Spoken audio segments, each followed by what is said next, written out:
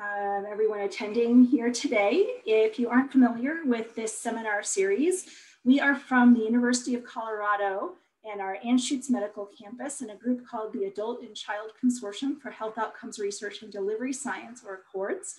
We do health services, health outcomes, and implementation and dissemination research. We have multiple methodological cores and programs focused on service, including consultation, training, and grant development. We also offer education. And so this seminar series is one of our educational series, and this is our Pragmatic Research and Health Seminar series. It's associated with our conference, our Pragmatic Research and Health Conference that I'll tell you about in just a moment. Today's talk will be by Dr. Hilary Lum on implementing pragmatic advanced care planning interventions in the health system context. And before I turn it over to Dr. Lum, I wanted to tell you just a little bit about our upcoming conference. This is year 2 of COPRH, as we call it. This year's theme is implementation and conduct of pragmatic research, ensuring rigor and relevance in practice. It is a virtual conference, and anyone anywhere in the world can attend. It is May 24th to the 26th from 10 to 3 p.m. Mountain Time each day. And what you will be able to come away from COPRH with is understanding how to apply elements of implementation science, stakeholder engagement, health equity, data science, informatics, biostatistics, and bioethics in the context of conducting pragmatic research. And go ahead and go to the next slide there. Registration is currently live for COPRH. The registration fee is waived if you are an employee of the University of Colorado, Anschutz campus, or any of the affiliated institutions of the CCTSI. And you can see if your institution's included there if you go to the CCTSI website. There are 2 tracks, D&I Science and Biostats and Data Science, and we have a large number of keynote and plenary speakers planned. These are just a few here. And we also have a call for poster abstracts currently open. And so if you'd like to present your work at COPRH, please feel free to submit a poster abstract. We have 3 theme areas. One is pragmatic trial or pragmatic research examples, dissemination and implementation science methods, or data science and biostats methods. The abstract deadline is in just a few weeks, so March 29th. And please check out information at coprcon.com. And also just wanted to let you know that we will have an evaluation. We really hope that you'll help us understand both the value of these seminars as well as opportunities for other types of education you'd like to receive. And so here's the link to the evaluation. We'll be putting that in the chat, and Jordan can put that in the chat right now, just so in case you need to leave early, please do that for us. It's really quick. And we are archiving this webinar. It'll be available on our CORDS Education website. And if you just Google a CORDS Education, it should come up for you. All right, so now I will introduce today's speaker.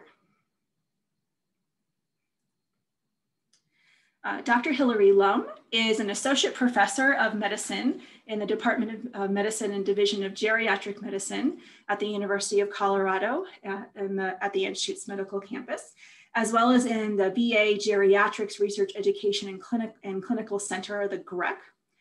Dr. Lum is a geriatrician, palliative medicine physician, and health services researcher. Her career goal is to help older adults receive care that aligns with their preferences, especially during serious illnesses and end-of-life situations. A major focus of her work is to design effective interventions and implementation strategies to improve future care planning and primary palliative care for older adults with serious illnesses, including dementia. She works through geriatric primary care, telehealth, community partnerships, and population health-based approaches with health systems. And today she's going to be talking about implementing pragmatic advanced care planning interventions in the health system context. So this, as a part of our Pragmatic Research and Health Seminar series, we really emphasize figuring out how to work with real world healthcare system practices, personnel, workflows, data sources. And so this project is a really fantastic example of how to actually study both the effectiveness and implementation of an intervention within the context of existing resources and personnel in a health system. So with that, I'll turn it over to Dr. Lum. Thanks so much, Dr. Kwan. It is really a privilege to be able to join this seminar series, and thank you all for logging on or perhaps for listening to the recording. I can tell from those who have logged on that we're really a diverse audience of individuals interested in advanced care planning, those who are engaged in advanced care planning research, and those who are intervention developers and implementation scientists. So I'm excited about our conversation today, and I look forward to the Q&A. So please do chat in or put in Q&A because we have saved time. I strive to save time. This is highly collaborative work, as all work is in engaging a healthcare system and seeking to partner well. So many thanks to my mentors, clinical partners, our team, and collaborators. This is a wonderful journey that we've been on since 2013. And I love that I get to share this story that Bethany asked me to share. You know, she really asked me to share what is the story of our advanced care planning journey in integrating new interventions into the UC Health system. And I want to really highlight the story within the story about how you might even think about how you could engage multi-level stakeholders in your work and your sphere of influence. I'd like to give a little commentary and open up the discussions we thought about in comparing opportunities from diverse funders and how do we get this work done. And then I hope you also have opportunity to think about developing or refining public goods within the work that you do. So because we're a diverse audience, I'll start with a few basic slides of what is advanced care planning. It's a process that supports people at any age or stage of health in understanding and sharing their personal values, life goals, and preferences for future medical care. So we really hope that it's an upstream process that involves multiple aspects, and that gives us lots of opportunity to think through what intervention helps when and where. Why does advanced care planning matter? 30% of older adults will need a decision maker to make decisions related to their medical care at some point, whether that's temporary related to delirium, associated perhaps with a procedure or surgery or hospitalization or illness, or it could be more of an ongoing need for assistance with decision making related to serious illness. We also know that those who have engaged in advanced care planning then do have fewer in-hospital deaths and more hospice use at the end of life. Also, we've heard from decision makers that it's helpful when advanced directives or advanced care planning conversations have happened in advance, and that those decision makers are more likely to choose comfort care when an advanced directive has been completed. So in terms of then how do we implement effective advanced care planning interventions into the healthcare system, we have to think through a number of difficult questions. Where should these conversations happen? Who should be involved? How can we collectively engage in this advanced care planning process? For myself, as I engaged in this journey, my particular interest was thinking about what interventions could fit into primary care as one example, or could fit within the health system. So I was interested then in using existing evidence-based information or resources, and I'll share some of those, rather than creating the resources themselves. A lot of our focus has been on then what interventions could fit within the healthcare system, their workflows and processes. And how then do we support and measure whether conversations or the results of conversations are happening? So advanced care planning is large, and I think there are multiple layers and levers that influence culture change to ultimately help us as communities, as families, as groups to be more open to advanced care planning conversations. This figure demonstrates how there are different opportunities through public engagement, education of multiple different stakeholders or groups, There's opportunity for system infrastructure, and we can apply research methods and quality improvement tools to determining whether some of these new interventions are actually working. So I hope throughout this discussion today, you'll see threads and pieces of education, engagement, building sustainable system infrastructure, and then how we incorporated implementation science methods and other QI methods to determine whether we're actually making progress related to advanced care planning. So for those of us who are researchers, and perhaps also those who are not, I wanted to just give us a point of reference and how can we develop interventions and go about testing them. So here on the left, the NIH STAGE model published by Lisa Onken and colleagues suggests that we could do very initial preliminary work, stage 0, basic science research to understand the mechanisms of change by which an intervention might work. Then we could incorporate that information into stage 1, where we're actually designing the intervention and refining it with stakeholder input. That then can lead to a stage 2 randomized control trial to test the efficacy of an intervention with a lot of oversight and a lot of support from a research context and perhaps research personnel. Stage 3 then is an efficacy test, but in community clinics or situations where we're increasingly using the existing resources from the healthcare system instead of having it be research personnel who are delivering the intervention. Stage 4 is effectiveness in the real world. So how well will an intervention work in the real world?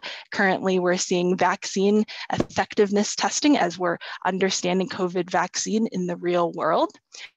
Stage 5 is implementation and dissemination in this model. And you can see by the number of arrows here that this is highly iterative and ongoing. And I hope today through this discussion, you'll see that our work has had us exploring research questions in multiple parts of this stage model, and then also incorporating multiple pragmatic considerations. What do different stakeholders care about and experience within our particular advanced care planning intervention? What is their feedback? What research questions matter to them, or perhaps even questions more broadly if I'm speaking from a funder's perspective? I've been funded by funders who don't fund research per se, so then how still can we answer questions and advance knowledge that is not in the context of a research study? The overall goal is a real world intervention. So considering how does this fit for people who are using it, be they patients, family care partners, the clinic staff, and all of the operations that goes into having an intervention be sustainable in the real world. We hope to be able to use accessible data that is as low burden as possible for us to collect. So that gives us more opportunity, hopefully, to be able to continue to understand the impact of our intervention, even when we're not doing it with a lot of research personnel to collect the data. All of this is in an ongoing process of reflection and adaptation, and I'll also share some of the next steps we have related to adapting some of our interventions. So this is background and to hopefully provide some context of this pragmatic research journey that we are on. So the first example, I'm going to talk through 3 different examples, is primary care group visits. So thinking through sort of that stage 0, what is the science behind the advanced care planning group visit? Our purpose that we set out to achieve was to develop an advanced care planning group visit intervention to engage patients in advanced care planning as a health behavior. So perhaps similar to a goal for weight loss or tobacco cessation or diabetes management, all of which have existing group medical visit interventions. We then wanted to determine whether we could develop an advanced care planning group visit that could be delivered in the context of primary care for older adults. I'll briefly say that our theory behind this is that the group dynamic is the special sauce, that hearing from other patients as well as clinic facilitators with some advanced care planning knowledge impacts personal attitudes and helps with learning and influences behavior change, ultimately leading to advanced care planning conversations, documentation, and other actions. Some of the intervention we've named as ENACT, engaging in advanced care planning group visits. So I'm also going to take an opportunity here just to sort of give you the meta story or story within the story. Since 2013, this work has been supported by multiple funders. And so I'm showing you here that different funders had different priorities, and we then leveraged that for opportunity for multiple aspects of what we hope to achieve. So we first started in 2013 with the Colorado Health Foundation. They do not fund research. So this was framed initially as a quality improvement initiative to determine whether we could implement the group visit, whether older adults would participate, and what would the group look like? What sort of scripting and care processes and data collection to understand feedback from participants would be possible. So that was a 2-year grant, and then that led to funding from the National Palliative Care Research Center. And that was an opportunity to really dig deep and refine the intervention with input from multiple stakeholders, both people who had participated in the initial quality improvement group visits, as well as input from clinic leaders and other advanced care planning researchers to help us refine for the intervention that we hope to test for a real world space. That led to development of the implementation manual and supported our next grant. So then the third grant that we were able to receive was from the National Institute on Aging, and this is a career development award, a 4-year award that gave us opportunity to conduct a randomized control trial, and I'll share the results from that. It also gave us opportunity to develop a recruitment video and think through some of the other public goods that we want to contribute from this study. Related to adapting this intervention, also from the National Institute on Aging, there are Alzheimer's disease supplements to understand how we can advance the care of individuals with dementia and cognitive impairment. And we were able to think through, is it feasible to develop a group visit that helps individuals with cognitive impairment? So that's a little bit of an overview of where we're going. And I'm happy to take questions of how we made decisions and framed our overall goal of developing this advanced care planning group visit to align with the opportunities from particular funders. So now, taking us back to sort of beginning of 2013, as we're thinking about what can this group visit model look like, we based it on 2 different theories: collaborative learning theory, which is a fancy way of saying that the group dynamics for learning are supported through learning being a social process, the diversity of experiences that learners bring to the group, and also the different ways that they like to learn. So we incorporated written materials, video materials, Q&A sessions, and a lot of interaction with storytelling. And then also the individuals are experts in their own experience alongside the factual information that the medical facilitators have. So we really sought to highlight the expertise of the individual and their opportunity to think through what's best for them. Advanced care planning behavior change theory is also important in this group visit, and I'll summarize it in saying that we hope that individuals will take a next step, will set their own personal goal for what's right for them in moving around this cycle of perhaps not yet being ready to think about advanced care planning through to preparing for it, taking an action or even maintaining an action.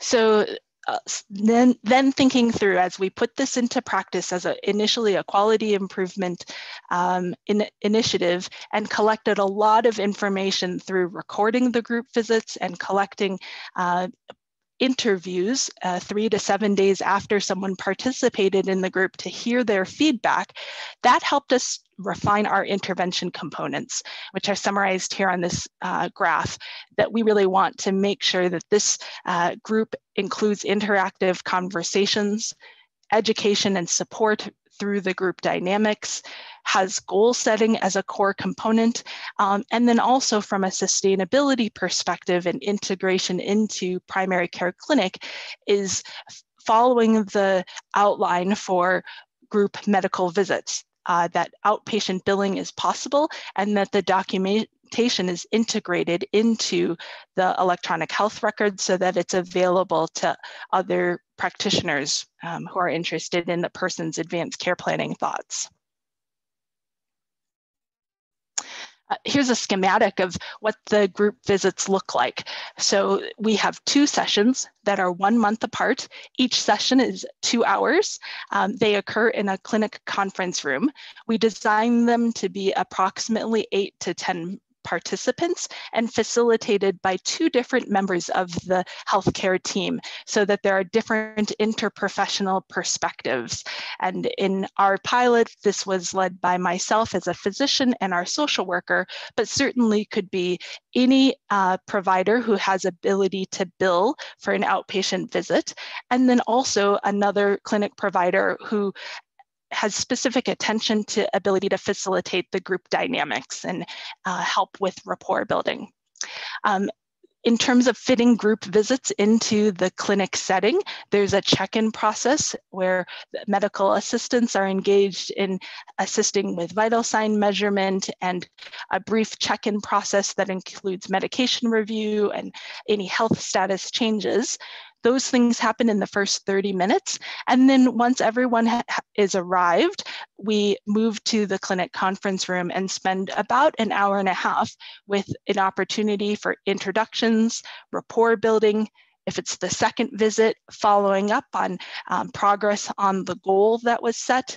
And then we have facilitated advanced care planning discussion related to topics that we heard were important for us to cover in these 2 sessions. As I mentioned, we use evidence-based resources that are readily available in English and Spanish, including the Conversation Starter Kit, Colorado-specific advanced directives that are easy to use, and Rebecca Sidori's Prepare for Your Care videos. We don't show the whole set, but focus really in on one aspect. From a lot of iterative input from our stakeholders and reviewing what happened in our first quality improvement experience, we really saw these core advanced care planning discussion topics rising to the surface, being consistent.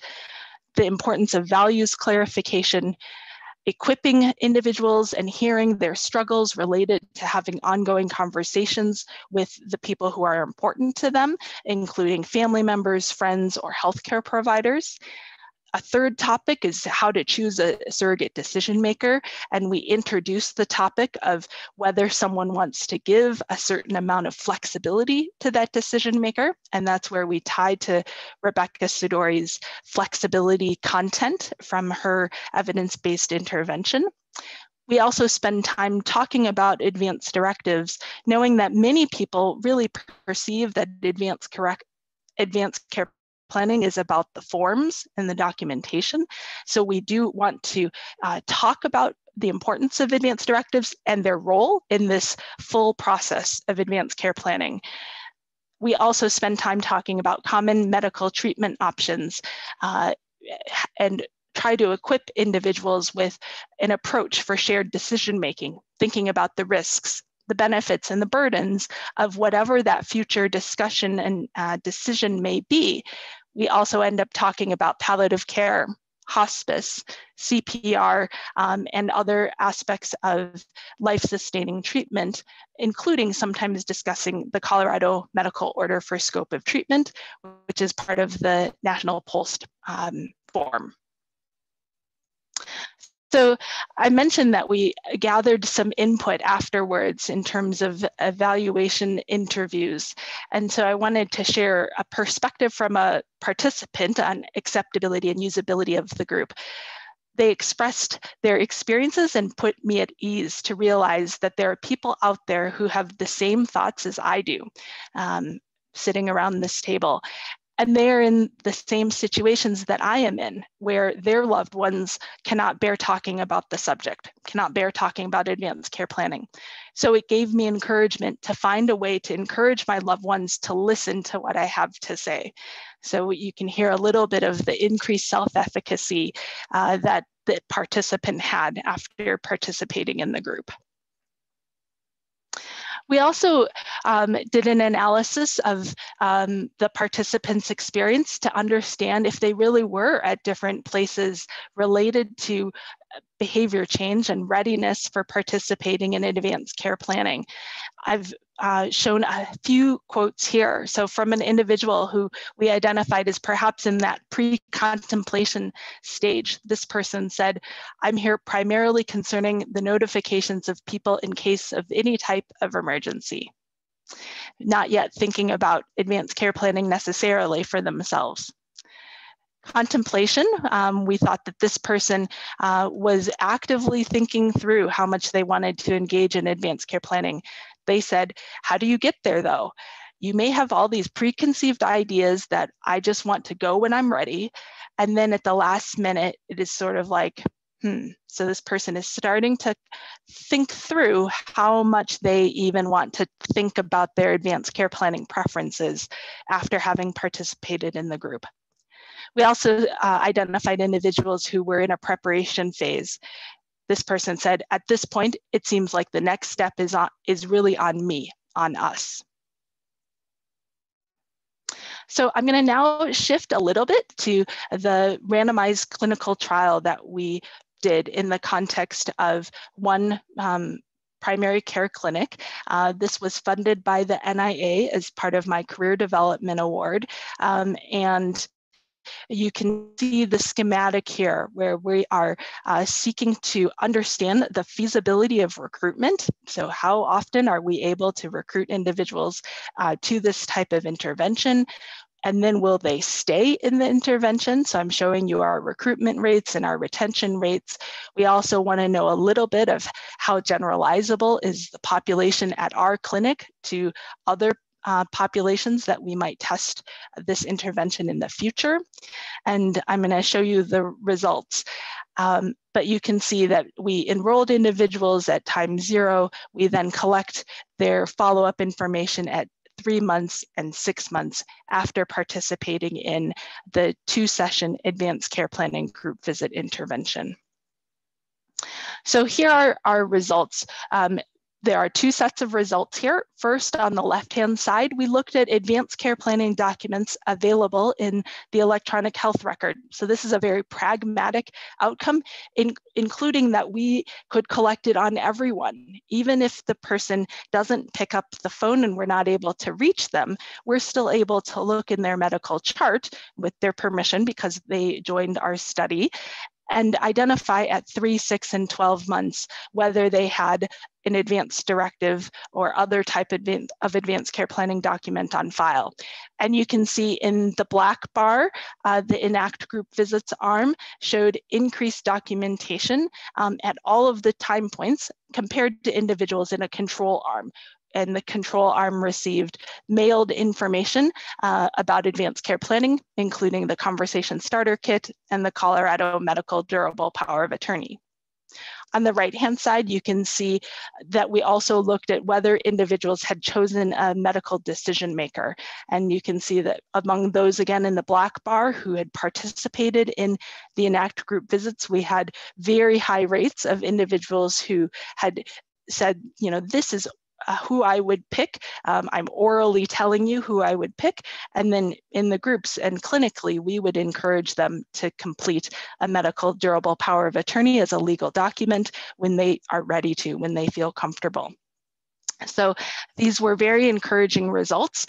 For those of you who are doing research and developing interventions, we really were looking at feasibility and acceptability. We were not powered to detect efficacy, not powered to see a true effect size, and yet we did have sufficient numbers of people who had changes in their advanced care planning documentation and their choice of decision maker, such that we do see a statistical difference. I also asked readiness questions from a validated advanced care planning engagement survey created by Dr. Rebecca Sidori and colleagues. We asked 4 different questions, which are listed here, and you can see a comparison of the rating scale, which was on a 5-point rating scale from 0 to 5, the average scores for those in the control arm compared to those in the intervention group visit arm. And you can see for 3 of the 4 questions, individuals had more readiness to accomplish these actions, be it signing official papers about a medical decision maker, talking with that decision maker, and then 4th, signing official papers to put their wishes in writing, which we would consider a living will. In terms of talking to your doctor about the kind of medical care you want, that wasn't statistically significant, though there is a trend towards increase. I think this also gets back to the mechanisms of change. The group visit topics did not strongly emphasize or spend a lot of time on how to talk with your doctor.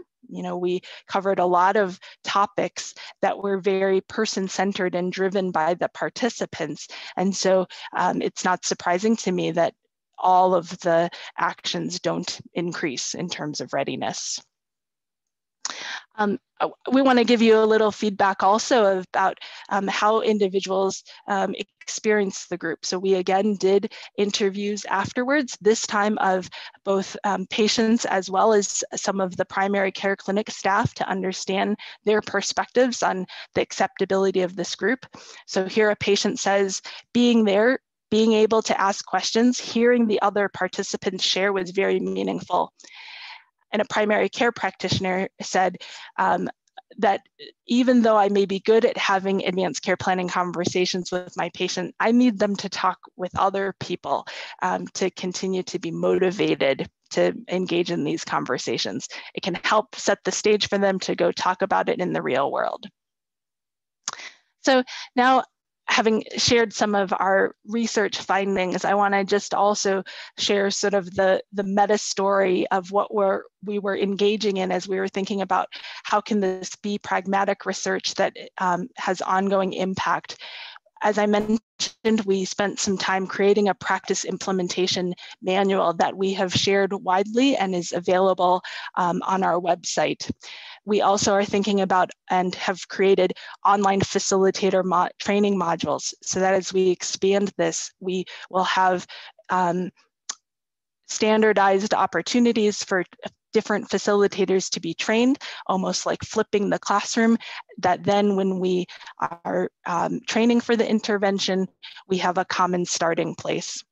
We also realized that patient awareness is important, so we created a recruitment video in partnership with the CCTSI and D2V dissemination cores and Dr. Bethany Kwan and Dr. Jenna Reno. So we will show that to you soon because I think it really reflects how we spent some time thinking about public goods for this group visit and how could we help equip clinics with the tools that they might need for recruitment and having people participate. We also wanted to stay very close to our patients and their experience. So throughout this process, I've had engaged volunteers who named themselves peer partners and even then built a role for themselves within the group visit of being a volunteer within our hospital and participating to support the discussion of advanced care planning, sharing from their own personal lives. I've also put here Comprehensive Primary Care Plus as my reminder that we wanted to create this intervention in a way that would be supported by value-based care, perhaps align with quality metrics of CPC Plus or Primary Care First, which is the new initiative to come. And it reminds us of the importance of having a financially viable model if we hope for it to be sustainable. So I'm going to stop my share and have Jordan share this video. It's very short, and we could see this being played in, say, a clinic room, or we've also been experimenting with sending it out via My Health Connection message, hoping that a person will click on it, and then when we follow up with them, they'll know a little bit more about the group visit. So Jordan, if you're able to, please play it. Advanced care planning is a process of making decisions about your medical care if you can't speak for yourself. There are many reasons why this could happen, such as serious illness or injury. This can happen suddenly, even when you are healthy. What is most important to you if you become seriously ill? Who would speak for you if you couldn't speak for yourself? Your clinic has group visits designed to help you talk about advanced care planning and write your own advance directive. An advance directive is a document that helps make it clear what you want. Talking with a doctor and learning from others makes advanced care planning easier. How do you decide who you trust to speak for you? How do you write down what you want? How do you talk with your loved ones and your doctor? The magic of the group visit is the chance to share with others who are making similar decisions. You can ask questions and set your own goals for planning your future medical care. Julia is a patient who decided that it's time to get serious about advanced care planning. Her doctor recommended she join the Advanced Care Planning Group Visits, where she met with clinic team members and other patients to talk about her questions and learn more.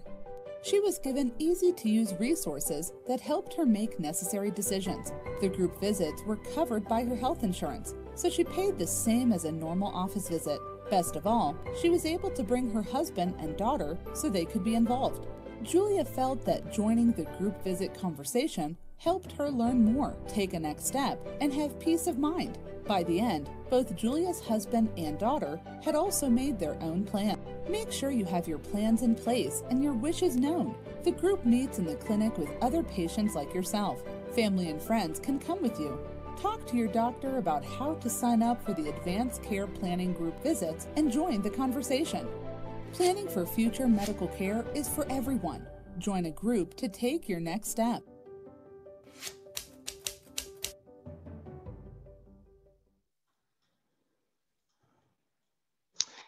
Thanks so much.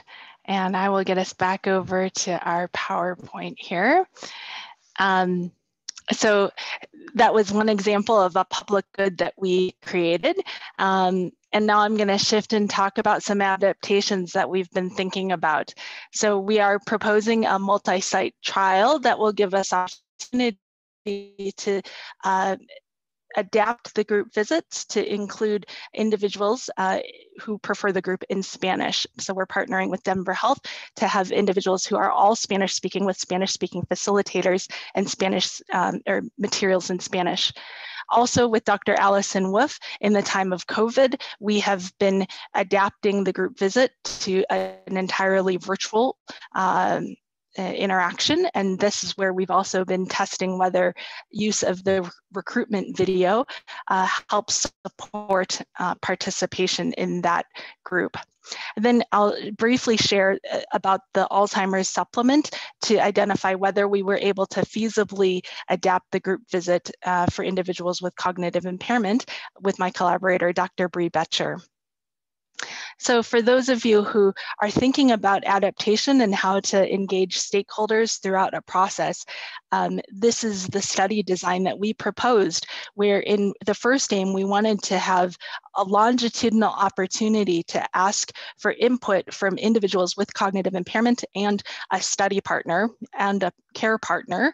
And so those individuals participated in a focus group over the year that met 3 times. Then in between, we did iterative refinement of different versions of the group visit.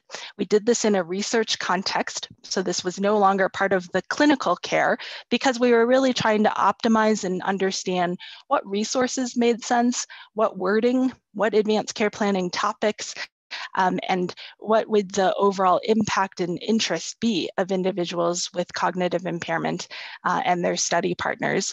So we presented this at a poster at the initial COPRH, and that's also a plug of, would love for you to submit your work of how are you using different methods to engage stakeholders.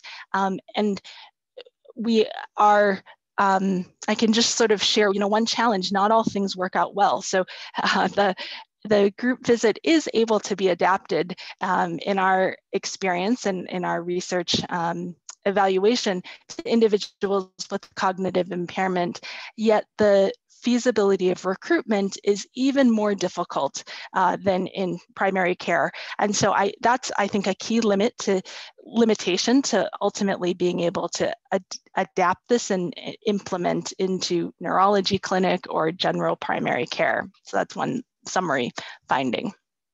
I'm going to switch gears in our last time to also talk about how we engage the health system through the patient portal.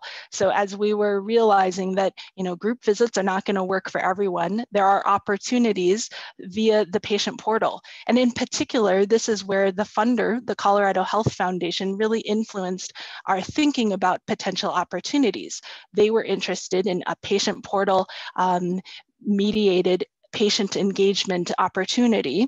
And so we, in 2017, recognized that there was no advanced care planning engagement material in My Health Connection, and that Colorado law does not require the medical durable power of attorney to be notarized or witnessed. And so therefore, an electronic signature on that MDPOA via the patient portal is something that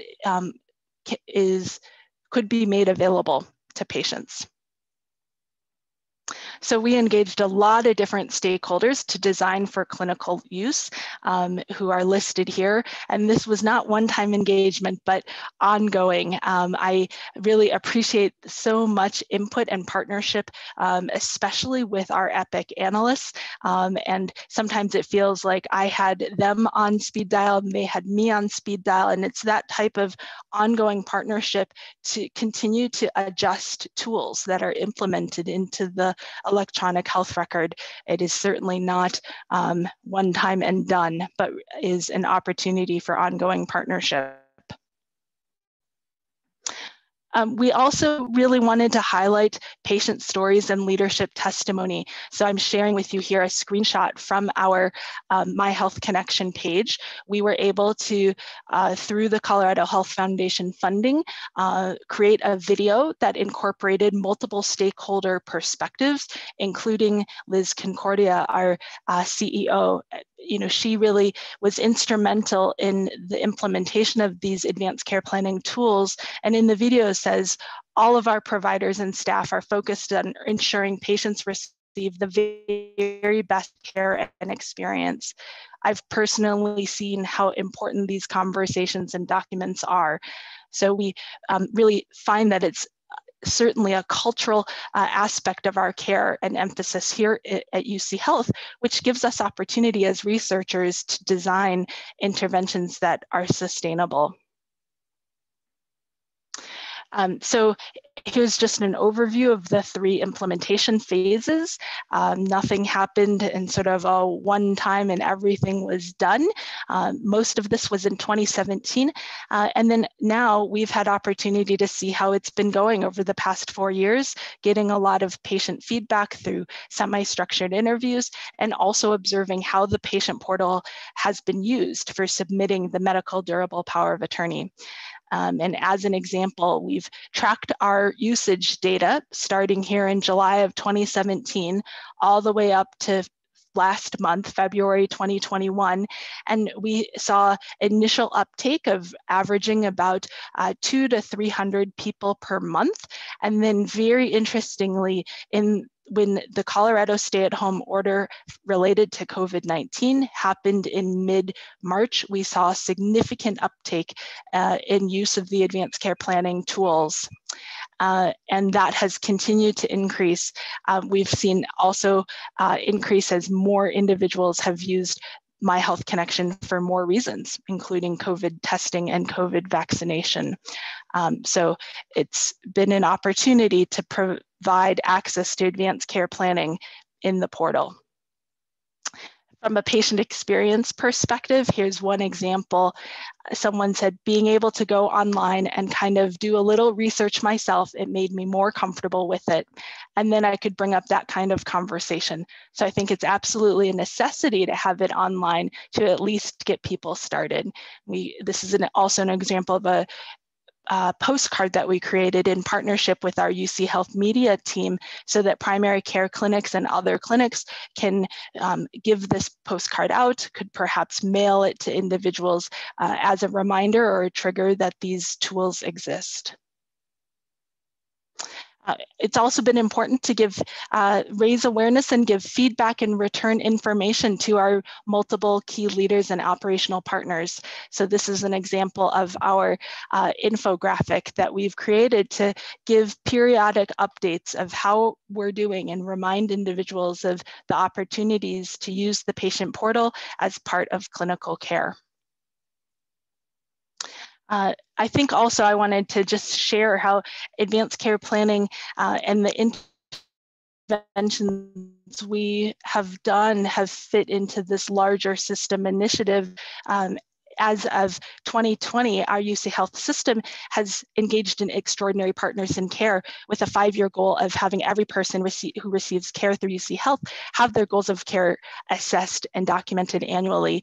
So it's been wonderful as I, as a researcher, have pursued interventions that can fit within our healthcare system and support the overall mission of our healthcare system, that then there's been opportunity for a top-down impact also, where there are now initiatives focused on goals of care conversations. We also heard from community stakeholders that there was a need for public-facing accessible advanced care planning resources. So that led us to creating Colorado Care Planning as a Colorado-based website to provide information for advanced care planning. We've hoped to provide a roadmap that can assist individuals with obtaining information. And this has really been iteratively refined as we get feedback from community members and other stakeholders and updated as new COVID-19 related advanced care planning resources come out, et cetera, to hopefully be a lived resource for our community. It's available at coloradocareplanning.org. And I also wanted to highlight that I've really appreciated the bi-directional conversation with the Center for Improving Healthcare, Value in Healthcare. If any of you are Colorado-based and desire to be a participant with us in our sort of regional and our statewide advanced care planning stakeholder work group, we meet every other month on a Thursday afternoon, and I have Kari DeGeneres' email here. We would welcome you to join us in thinking through, where are the ongoing needs and opportunities for advanced care planning here in Colorado. So as I finish up, I want to highlight that there have been opportunities to engage with multiple voices, both formally and informally, in influencing our interventions. Thinking through the needs of multiple funders and the opportunities there has been critical over the years. And then trying to synthesize all of that input into offering up multiple different deliverables, whether it's videos or different handouts that can be returned to leaders to then spread the importance of advanced care planning, or practical resources like Colorado Care Planning as a website. And I'm going to leave us with these reflections for those of you as researchers who might be thinking, you know, what aspect of this might I be able to take away? This is what I really am passionate about, this opportunity to be creative and create things that people can use, the opportunity to partner, especially collaborating with different people who have different perspectives, different needs, especially patients and community members and end users, the opportunity to listen, to really seek to understand what individuals' needs are, and then incorporate their input back into the research studies that we're doing and the tools that we're trying to develop. And I would encourage you to be persistent as we highlight the important things that you're doing related to your research need, or as we've advocated for advanced care planning. We then have also seen that sometimes funders and healthcare systems and payers and policymakers will agree, and they will then use their levers to create opportunities to expand the reach and influence of the intervention even farther. So with that, thanks for your attention, and I'll pass it back over to Bethany. All right, thank you so much, Hillary. That was fantastic. It's such a great story, and so much work clearly has been involved in this. And we do have a number of questions and comments. So I can start with the simple ones. So what year did the ACP study begin? We started back in 2013. 2013, so just a little bit of a journey there. And then a couple comments on the video. So glad you liked the video. And if you're at the University of Colorado, you can request a consultation with our dissemination service that worked with Hillary and her team to create the video. And it's not currently available in Spanish, but I'm guessing that if you get funded to do that Spanish study, Spanish adaptation, then we would do that translation into Spanish, both from a cultural and language perspective. Okay, so let's see. So there were a couple of comments and questions around sort of the, formality, the, sort of issues, or maybe dogmatic or like legal documents surrounding advanced care planning, and wondering if you can talk about that just briefly, because you did talk about that sort of later on about, it's not just about the documents, but anything else you'd like to comment on that? Yeah, absolutely. I think that advanced care planning is very complex, and in the group visit, we've tried to both embrace that complexity and be a place where individuals can ask those tough questions, ask whether it's more important to have a document or more important to have the conversation, or what happens if my document is at one healthcare system but not at yours. And so both if people have legal or ethical questions about the formality of the documents, to answer those questions, while also then creating space for encouraging discussion and thought on how individuals might make advanced care planning practical in their own lives. Yeah, it's definitely a full conversation, and there's much dialogue nationally and internationally about just these issues. Did you have any more objective outcomes of the extent to which participants in the group visits actually did those behaviors that you noted? So you have sort of intention or readiness, but any objective outcomes that you were able to collect? Yeah, thanks for that question. We collected from the medical record whether individuals submitted new advanced care planning documents or had new identification of a decision maker. The full advanced care planning engagement survey that has been validated by Dr. Sidori is able to measure 25 different actions. It goes alongside her readiness for it. And we made a pragmatic choice of not asking actually the 118 survey items that are part of her engagement survey, and instead just ask the 4 readiness questions. So I certainly agree with the comment that it's very, it's always a balance of understanding and choosing outcomes to understand the effect of our intervention, perhaps on multiple levels, while also being able to collect our data without burdening participants. What about, are you able to get data from like the back end of the chart or the portal or anything like that? We are in the process of that. So there are some collaborators that I have that are especially looking at advanced care planning engagement via the patient portal. And those are nice opportunities to think about, do people engage with the portal multiple times? We know from a clinical perspective that people engage in multiple ways. They may ask a question to our centralized mailbox. They may submit their medical durable power of attorney. They may update that over time because each time they submit, there's language that revokes a prior document. But yes, there's a lot of additional opportunity to learn more about how patients are engaging and then how that influences whether they talk with their family member or talk with their healthcare provider, or if it influences future decision making.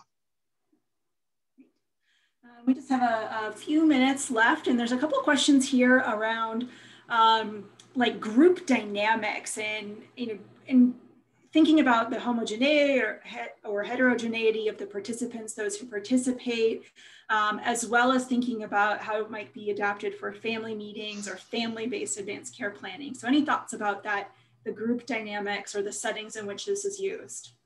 Yeah, I think this is a really key point that this is not a class. So even though sometimes patients will expect that it's a class that their clinic is offering, it's really incumbent on the facilitator, and we hope that some of the core components and skills that the facilitators have are to be able to facilitate as broad and diverse and inclusive of a conversation as possible. So of course, not pushing people if they don't want to share, but really inviting and creating space for different opinions and perspectives and experiences to be shared. I'll be honest, sometimes as a healthcare provider, we have our own biases and may not want certain experiences to be shared. And it's really important from the group perspective to invite a lot of different perspectives and orient the group to learn from one another, even if they have different opinions and different cultural backgrounds and different priorities or places of readiness within advanced care planning. And I think that addresses those 2 comments there. And then one more question here, is the group visit billable? And if so, what CPT code do you use? And what sort of documentation is required? Thanks for that question. We have done all of our group visits thus far prior to the most recent E&M changes, which happened in 2021. Bethany, I also know that you do a number of group visits related to diabetes. So I think we are still currently evolving to make sure that our documentation reflects the visits that are happening. And typically, we have been able to bill with outpatient visit codes, often an E&M code of outpatient level 3. There's a lot of variability with that, and I'm happy to have any conversations with individuals who are thinking about how they would bill for these and how they would document. And on Colorado Care Planning, there is a section called Innovations in Advanced Care Planning, where we've posted a link to our 110-page implementation manual, and we have some tip sheets to billing. So happy to share that with anyone. Well, thank you so much, Hillary. This was really great, and I hope everyone has had their appetite whet for pragmatic research and would consider attending COPRHCon this year. Registration is open now. And this recording will be archived on our Accords Education website. Anyone who registered for today will get an email following up with the link to the archives as soon as it's available. So thanks everyone for attending, and we'll see you next time.